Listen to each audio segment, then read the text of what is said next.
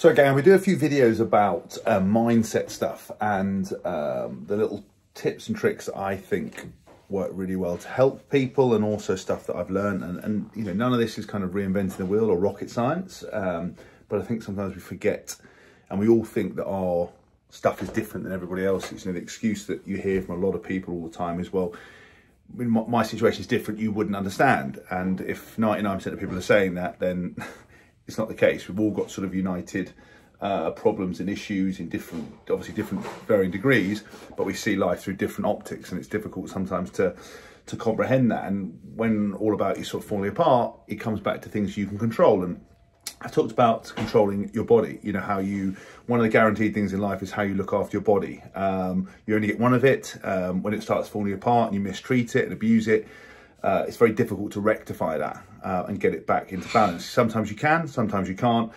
But if you're really stressed and finding life very difficult, focusing on your body, your health, your mental health, and all that kind of holistic stuff involving yourself is unbelievably important.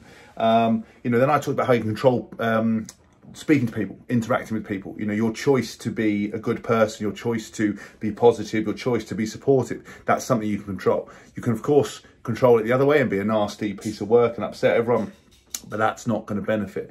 And again, you know, it's actually harder to be nasty than it is to be nice. The last area you can control is really how hard you kind of work. And it's not just about working mindlessly, it's kind of working smart. And a lot of people have like dreams and ambitions that they want to achieve, but they can't understand how they're going to get there. So I'll give you an example. I wanted to do some DJing. People always said to me, you're not going to be able to do it. I had no idea how I was going to be able to get there. I knew what I wanted to, but if you asked me, could I say I was going to be a DJ? The answer was no.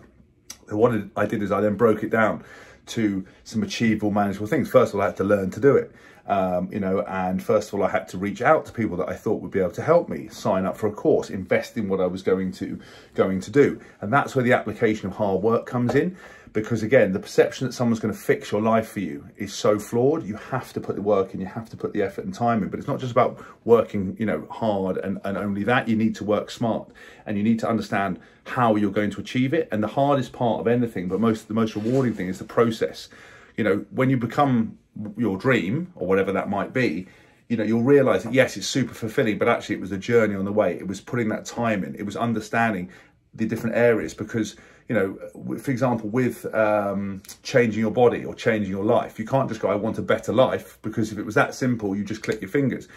But if you want to improve your life, it might be, let's look at how we can first of all improve our mental health. Are we speaking to people?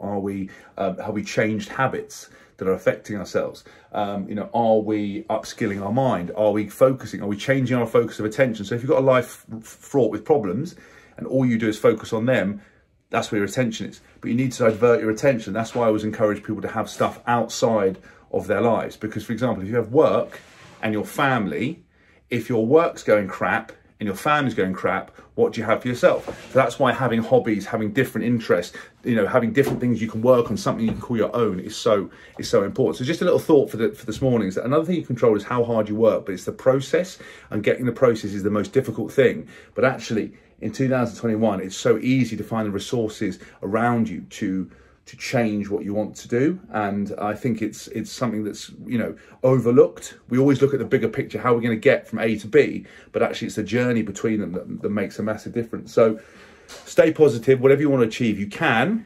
Only you might believe you can do it, but I promise you, if you break it down into the component parts, you know, like changing your body, it might be nutrition, sleep, hydration, diet, exercise, you know, the equipment you're using, the plans you're following, all those kind of things are, you know, if you get 1% better each one of those every day, you'll achieve what you want. Anyway, just a little thought, a little rant. Well, it was very polite today. I didn't even swear.